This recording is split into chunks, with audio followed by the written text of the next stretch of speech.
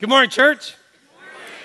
I'm thrilled to be here with you guys. Want to just kind of reiterate a couple announcements that I think are unbelievably important.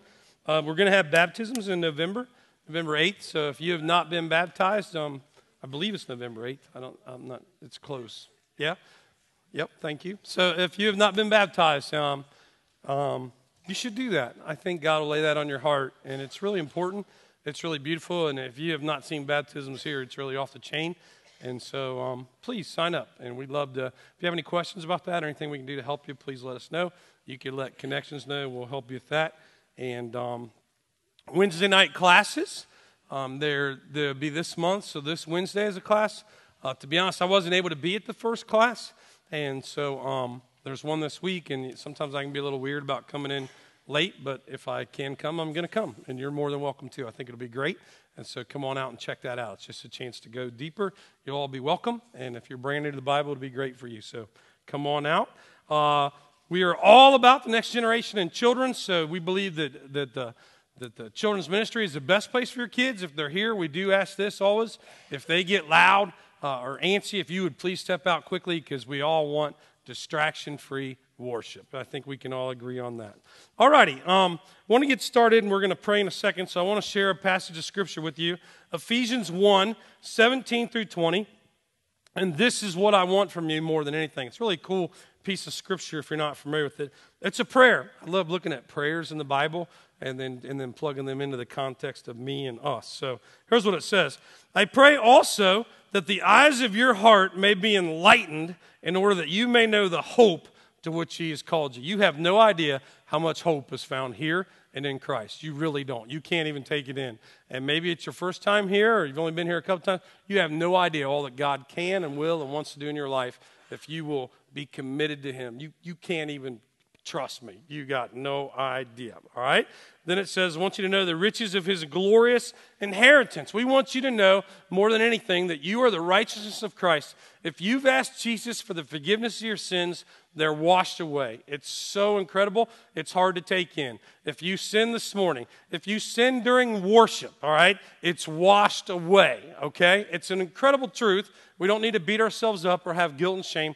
It's washed away because of the grace of God. That is incredible. And then, as if that's not enough in this scripture, it says, and his incomparably great power for us who believe. And we want you to know God's power today. And that's what we're going to talk about today, how you can experience the power of God, all of you, all right? Literally experience it. I hope God speaks to you today. And while we're doing this, today's a special day. We're going to celebrate our past a little bit. This past week, I was able to meet with a young pastor named Pastor Jacob, and he is an incredible young guy. He's 22 years old, and God's placed him in my life. And man, this guy, God's got his hands all over this guy. And he says, man, I want to have a story like the Medway story in the church that I'm a part of. I want to experience God's power like that. What would you say to me? How can I have that? And I'm like, oh, Pastor Jake, you are right on time. Because if I could ever write a message about that, that's this week. And he's been watching online, and it's cool. People literally all over the world watch online. That's cool. And so I'm going to share that with you as well, how to experience the power of God. Before we pray, let me ask you right now, it's great when you go into a message and right before prayer to be like, okay, what kind of application am I looking for from God? Where do you need the power of God right now? Where do you, I'm asking you, okay, in your heart. We're going to pray in a second, but I know one or two areas right now I totally need to go back. I need the power of God more than ever. Where is that for you? All right? Let's pray. Bow your heads and pray with me. Hey, God, it's your time. It's your time now. We believe that you will speak to us and challenge us, and it is incredible. And we can experience your power and the power of your Bible, and we can come here, and if we are open-minded, leave here and literally never be the same. We can look back, have no idea this, but look back in 5 and 10 years and be like, that was a profound day in my family. That was a profound day in our marriage, in my life. Whoa, I had no idea what was going to happen after that. God, I pray you reveal yourself to each and every one of us in powerful ways. We believe this can happen, and now it's between you and us. We open our hearts and minds to you. Speak to us and give us the courage to grow and change. We pray this in Jesus' name. Let's all agree and say, Amen. All righty. Ironically, today, if you're new around here, I can fill you in on our story a little bit. It's an incredible story. It's a wild story. Today marks 12 years for me. That 12 years ago today, I left a career in civil engineering and went to become a pastor of a little old church in Medway, Ohio. And it was a small church. It was a declining church. Some people would say a dying church, and that was about 12 years ago today. And thanks to God, and thanks. You know, that's cool. But by the way, if you're going to clap, please don't make it like weird. All right. I mean, go for it or whatever. No. But thanks to God and thanks to you people. Oh my goodness, it has just. I'm telling you. And if you've been around any time at all, you know it's been the ride of our lives. Just like hold on, buckle up, dude. Better have 2 seat belts. Better put a helmet on. It has been an incredible ride. And boy, any of you that have been here any period of time, have we ever experienced the power of God? Amen, right? I mean, we have experienced the power of God, and we want that for you. Let me tell you a little about where this church was 12 years ago. First, let me show you a picture in just a second of where we were. We weren't here. We've only been here a few years, and we've had to build on here, but of where we were. We were 1.5 miles away in Medway, and we weren't on the main drag in Medway. We were off the main drag of Medway, if that's possible. And I got a picture of our old building. Everybody remember? Raise your hand if you were there. If you went to, oh, wow, a lot of you. Now, so that's still there. And I remember when I drove up, I'm like, ugh. Any of you want to be honest? Did you think? And I thought it was the way I described it, but I didn't want to offend people who went here. But I thought it looked like an old castle.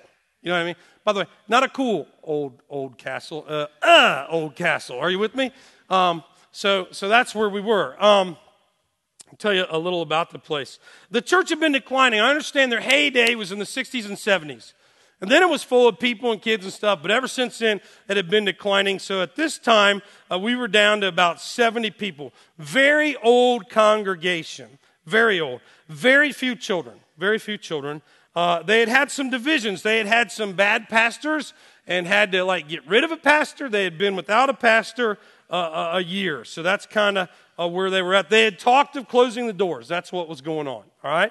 While this is going on, over in Vandalia, a young guy who was me was just catching on fire for Jesus and didn't see that coming. I came to church to get my wife off my back. I didn't believe in Jesus and to save our marriage, but I discovered Jesus. I discovered there was hope, and I was just on fire. I would do anything, man. I started growing and studying the Bible, and I'm like, Jesus, this is unbelievable. This is awesome. And then God called me to be a pastor, and I would have done whatever in the world to be a pastor. And by this incredible set of circumstances I don't have time to go into, God made it possible for me to become the pastor of that church with no experience or anything. I actually have a picture of my very first Sunday there of being a pastor to show you what this place was like. So that's kind of the whole church. And they're laying hands on me. And I don't know how well you can see that from out there, but can you tell it's a lot older? That's why I love young kids. They're all old, man. They're ancient. Yeah, they're uncool. Yeah, but I love that they said that. They're all old. Yeah, that was it. That was our church, man. We were, yep. So cool. Now, on paper, it didn't look like a very good gig, all right? I had Christian friends that are like, Mike, I left a pretty comfortable career in engineering. They're like, Mike, you should not do that, dude. Wait for a better gig. You know what I mean? Wait for a better gig. The church was divided. They had no air conditioning. Is that a big deal? I love that everybody's like, by the way, then 12 years, no, this isn't a big deal. We don't need air conditioning. I'm like, I do, you ding-dongs, and the people we're trying to reach do. So, yeah, you're right. It is a big deal. They hadn't had a pastor for a year, and maybe the worst thing, the biggest thing going against us was it was in Medway, all right? Now, forgive me. Medway-onians, whatever you're called, forgive me, all right? All right? If you're from Vandalia, Medway's only known for one thing. Can we be honest? Do you know what it is? The Booby Bar, all right? It's the Booby Bar that advertised on WTUE, right? I mean, let's just be honest. Let's just keep it real. And then I asked last service, I said, but praise God, the Booby Bar is closed, right? And this guy, no, it's not, right? Is it closed? No. I know. So listen to what dude does first service. Let's have a little fun for a second.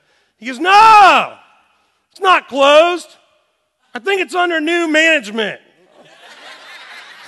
I think they just remodeled it. It's like, shut up, dude. You are digging a hole for yourself. What are you doing, man? Anyways, too much information.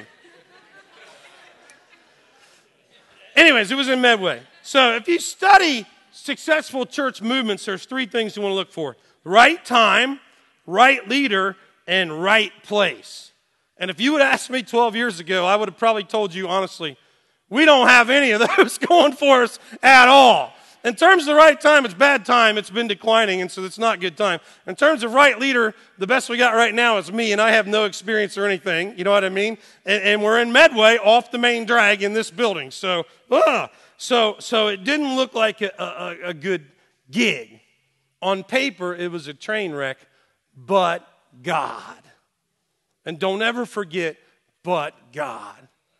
So whatever you're here for this morning is because of but God.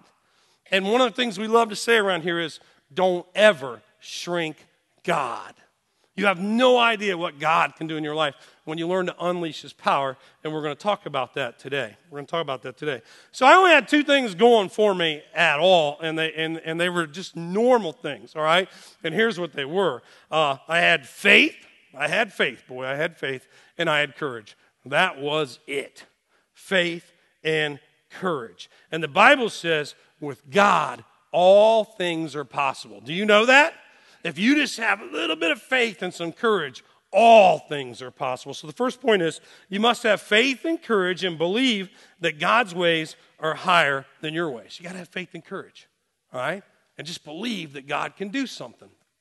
This is the reason why I'm sober today and not dead. Because I had just a little bit of faith and just a little bit of courage to do the work, and that's why I'm sober. This is the reason why I'm still married today. It's because I had a little bit of faith that God could heal our marriage and a little bit of courage to do the work. And this is the reason that God's done this incredible miracle in this church, because of a little bit of faith and a little bit of courage.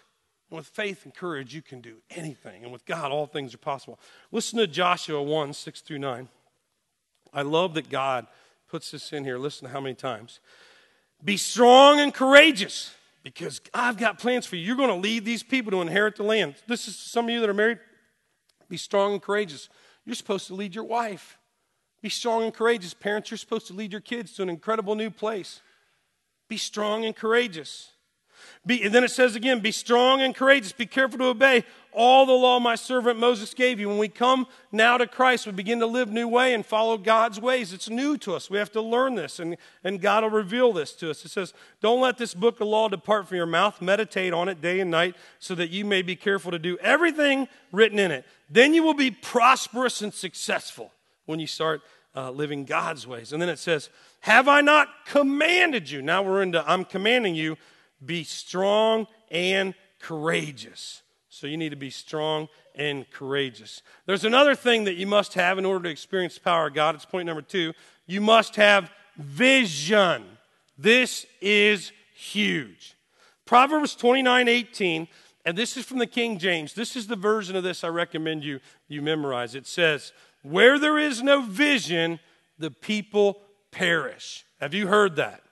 All right, I'm going to say it again. I'm going to ask as a family. We can say it on 3 because I want this for your family, for your life. But it's where there is no vision, the people perish. Let's say this on 3. 1, 2, 3. Where there is no vision, the people perish. Never forget that. Never forget that. Vision is so important to what God wants to do in your life. When our staff met with Pastor Jake this week, I said, hey, man, here's what. You ask these guys. They see this from the outside. Ask them anything you want. And he said, okay. He said, I'm excited about that. He says, what is it about Mike as the leader of the church, because he's a pastor, that has led to the Medway story? And I'm like, And then there was time for them to answer. And here's what our staff meetings are like. I should have been all polished and professional and behaving and serious. And I'm over there yelling like, tell them it's my refined leadership skills, and tell them it's how encouraging I am. I'm so encouraging, and my good looks and charm. Tell them, guys. And they're like, shut up. We're trying to be serious, man. And here's what they said, though. Like God broke out. They said, Mike brought vision to this church. We never had vision like that. Vision's everything. Without vision, the people perish. And then Pastor Sean said this, and I'm like, whoa. It was profound because it's true. He said, this church is fired up and laser focused to one vision. We're all united now to one vision. If you're new here, I'm going to tell you what it is right now. So imagine 12 years ago, I come into a declining church, and here was the vision, and here's what it took. It's like, hey, guys, they were divided. They'd had a rough past. They were scared, possibility of closing the doors, and here's young crazy guy with zero experience. And it's like, hey, guys, I wasn't part of your past. I'm aware of that. And I'm sorry for your past. That's it. From now forward, this church is going to be about one thing. And you can get on board or not get on board, but this is where we're going. We're going to be about sharing God's love with all people no matter what. That's the way we're going to roll from now on. And we're going to be about building radical followers of Christ. So if you're about playing church, you're not going to like it around here. We're going to make radical followers of Christ. And we're going to reach the world. And they kind of looked at me like, sure you are, right? Right? Because here's what it was like before then. It was like, when it came to sharing God's love with all people, here's the way the church rolled. And this is true. I remember this so much. We all did this, including me. Well, we believed in the church, but not our church. So even me, first year or so, if we wanted to invite people to church, we invited them to another church. Some of you came from churches like that, right? You're like, don't come here. We don't have it yet. No, don't come here. We invited people to another church. When it came to building radical followers, there was pretty much no outreach. It was inward focus. So the main outreach was the annual chicken noodle dinner. That was the ministry. And we charged $9.50. Right? That's the outreach. Now, isn't it cool that God took the church that did that and with vision have given away 110,000 free breakfasts? Isn't that cool that God did that? And then it's like, now we're gonna reach the world. Sure we are. And they're like, we're already doing that. We write a check to this family in South America. You should meet them. I'm like, dude, I'm not talking about them changing the world. I'm talking about you changing the world. Oh. So we would preach this, and we'd get up and begin to preach this stuff. So I'd be like, we got to share and build and reach. And I would get up and preach, and I guess in a Hawaiian shirt. Which means I can't go visit other churches anymore. I got to stay here so Sean can't talk about me in a Hawaiian shirt. Are you with me? My wife's like, you need to wear a Hawaiian shirt. I couldn't find one, all right? I think he made it up. But anyways, I get up. Yeah, I remember that. Thank you. I would get for 3 years. That's all I wore was Hawaiian shirts. Don't judge me, all right? And I would get up and preach, we're fishers of men, not keepers of the aquarium. And we're going to share God's love. We're going to build radical followers right here in Medway. We're going to change the world. And much to my surprise, God moved through vision. God began to move. God moves through vision. And he does this in your personal life. So where do you need vision? This is huge to your personal life. I remember the very first week I came with my wife to church, and she was going to leave me, and I just sensed there was hope, and I'm like, I believe it is possible for us to have a Christian marriage. I believe someday it's possible for me to read the Bible and pray with my wife. I don't know how all this could happen. I believe it's possible for my kids to grow up somehow, know the Lord, and for them to want to live. I believe this is possible somehow, and I had enough courage to have vision like that. I remember God changed my heart. I grew up in a very prejudiced family, prejudiced towards everybody, full of hatred. And when I became a Christian, I'm like, this is not right. You can't be a Christian and have any hatred in your heart. I'm like, that stops with me. And I have 4 kids, and I brought them up. There will be no hatred and no prejudice in your lives. And God honored that through the vision. Me and my wife had regrets about college and lack thereof and all this. And it's like, you know what? My vision for this family is that all my kids, all four, would love the Lord and get a minimum of a bachelor's degree. And that is absolutely on all their radar because of the vision. God works through vision. So what would your vision be for your family right now? I want you to think about that. Maybe right now you're like, I could never see our marriage being healthy. It can be. You need to have a vision for that and what that would take. Or you could never see yourself being healthy. With God, all things are possible. You could never see your finances being, you wouldn't believe the miracles that have happened. You just need vision and you need to do the work. You need to be committed. The Bible says God searches the whole earth in order to strengthen those whose hearts are fully committed to Him. God works through your commitment. So, you must have vision. And finally, you must have a plan. A plan. Now, I came up with this incredible saying. I'm going to test you with it a little bit. I'm like, this is really good. And I came up with this, and here it is. Plans won't succeed. This is my line. Tell me what you think of it. Plans won't succeed if you don't have a plan. Not bad, right? Can we all agree on that? I mean, I'm like, that's Oprah Winfrey good, man. That is good. Don't you? That's like book material, don't you think? Think about it. Plans won't succeed if you don't have a plan. Listen to the way God puts it, Proverbs 16. Commit to the Lord whatever you do, and your plans will succeed. But plans won't succeed if you don't have a plan. So you got to have a plan for God to work in your life. So when I came to a recovery, I'm dying of alcoholism. I remember going to my first meeting, just cried my eyes out. I'm like, I got a plan. Here it is, a two-part plan. A lot of my plans are two-part, just two simple parts. I'm going to go to a meeting a day every day for a year because I'm fighting for my life. And I'm going to work these 12 steps with a sponsor, all 12 of them. God worked through that plan. God works through plans. When me and my wife walked into church and we weren't living together and needed a miracle to be married, I'm like, I got a plan. From now on, this has been a long time ago, 18 years ago. From now on, we're going to go to church every week. We're never going to miss church, and we will always be in a small group because we need it. We're messed up. And if we ever get healthy enough that we don't need it, we're going to go to help others and pay it forward. And God has worked through that plan. And so you need a plan. When I was 343 pounds, I need a plan to get healthy. So here's the rule. I got to watch what I eat. I can't eat whatever I want anymore as much as I'd like to. Frickin' funnel fries, you got to have a limit on them things, right? Did anybody try them? Nobody thought they was as good as I did you? You had to be here for this, all right? But I'm like, you can't eat whatever you want, and I gotta do delayed gratification. I must work out every day, and I'm not allowed to work. For me, it's church work until I work out. God's honored that plan. Now, in any one of those, if you pick and choose part of the plan or do half the plan, is that going to work? No. You got to follow the whole plan. So many people, pastors say, we've had a miracle, kind of, in a small town for a church, an incredible miracle. And people say, how did that happen? And we have opportunity to help people. And we're like, vision's huge. Courage is huge. But you got to have a plan. Well, what's that mean? Well, it's just simple. Look at our bulletin. People love it. They're like, give me a copy. And I'm like, right there, share, build, reach. Everybody in our church, and that's how we roll.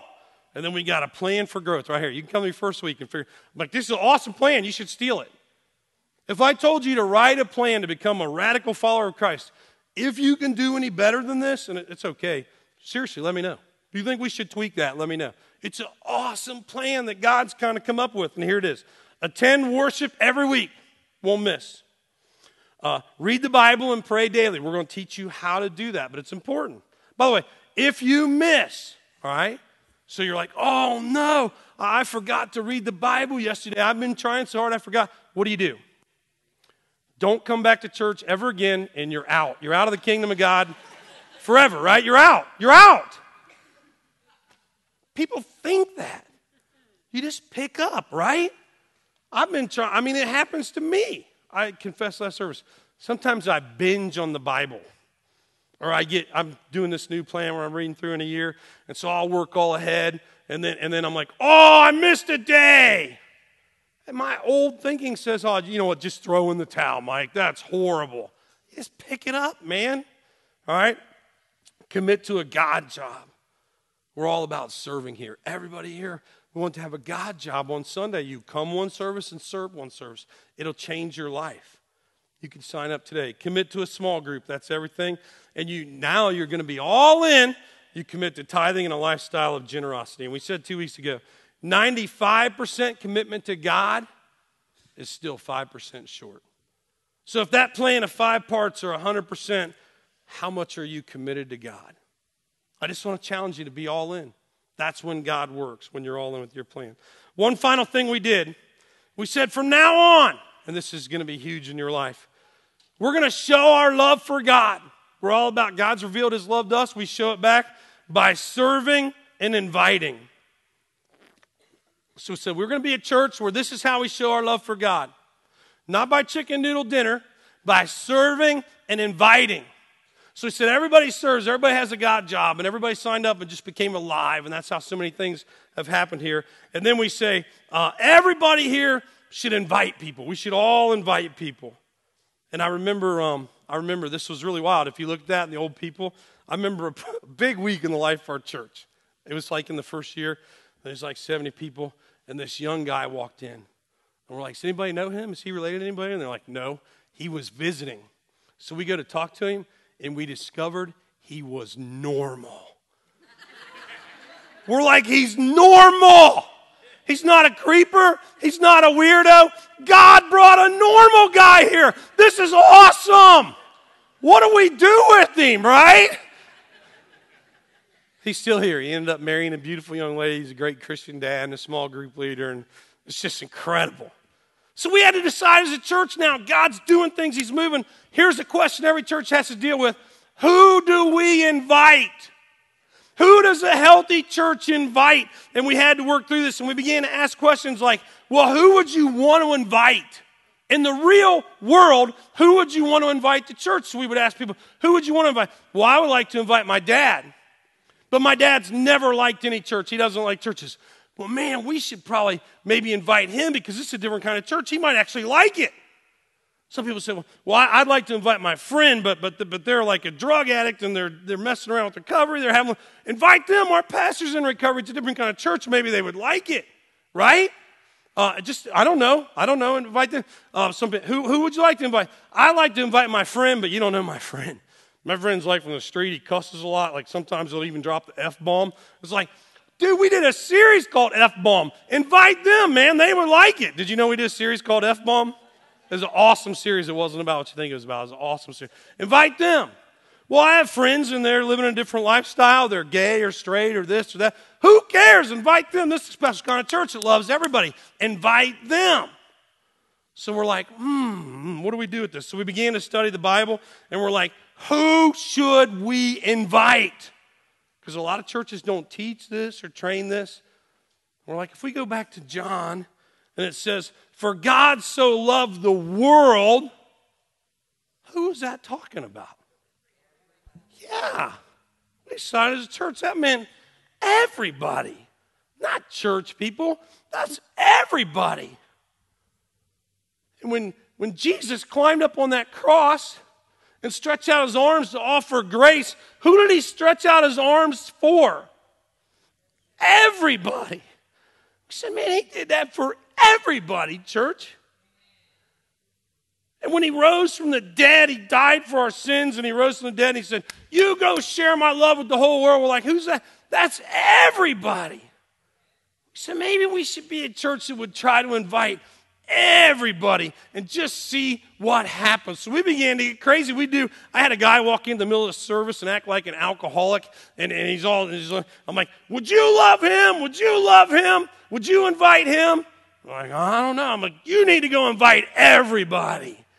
And we would teach on this and say, God drops little people off in your life, and he's a test to see if you will invite them to his home, to his life. Will you invite everybody? And so we just trained, we should invite everybody. And God began to just move.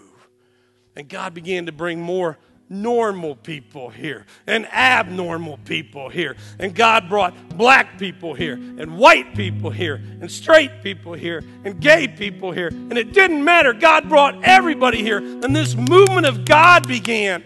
And these ministries began. We began to serve breakfast, and that turned into 110,000 breakfasts. And we're like, let's start taking mission trips. And we took mission trips all over, and people just went. And now we built 5 houses in Haiti. Let's baptize people. I remember the first girl, she was here last service, we baptized.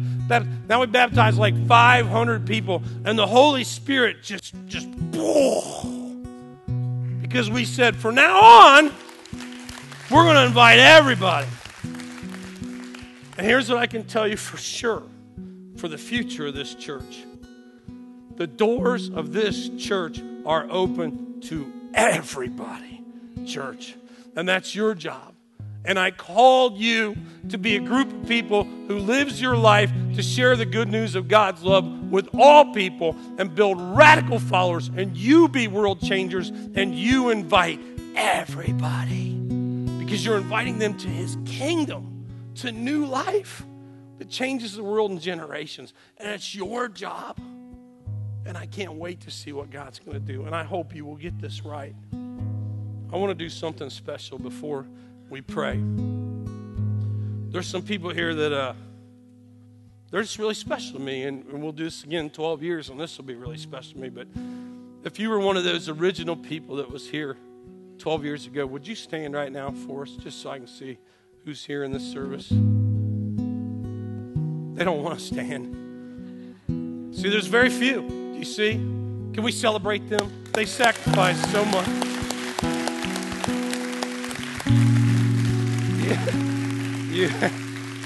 You have no idea what we've sacrificed, went through, worked through for God to do this movement, and this affected so many of your lives. And going forward, I hope that you will sacrifice so much to affect so many lives with the greatest news ever. The greatest thing you can do with your life is share Christ. Would you bow your heads and pray with me? Father God, we love you, and I thank you for everybody. I thank you for everybody who's here this morning. No matter who you are, or why you're here, or how long you've been here, God loves you. He's crazy in love with you. And I'm going to tell you something. We love you too. And we don't have any judgment for you or any condemnation. We just want to share God's love with you. And it's stinking awesome. It will change your life forever. If you're looking for a church, welcome home. If you've been playing church, please stop. It's time to become a radical Christ follower and live for something greater than yourself. If you've never crossed that line, and there needs to be a time for all of us, I couldn't believe it happened, but where you're like, I don't know, but you know what? I'm going to put both feet in the door and follow Jesus. I'm going to check this out the best of my life, but I'm all in. That's you right now. You can just pray in your heart, God, forgive me for my sins. I want to follow Jesus. I've sensed a tugging here this morning. That's God, and I'm going to follow you. And we can't wait to help you with your journey and see you grow. And God, I pray that in 12 years from now, we will look back and we will stand up and we will see that we have affected hundreds and thousands of lives with the greatest news in the world. Give us courage. Where do you need courage in your life today? Give us vision to be world changers. Where do you need vision in your life right now, in your family? You come up with a plan and you follow it and stick to it through the power of God. God, we love you and we praise you. We pray these things in Jesus' name.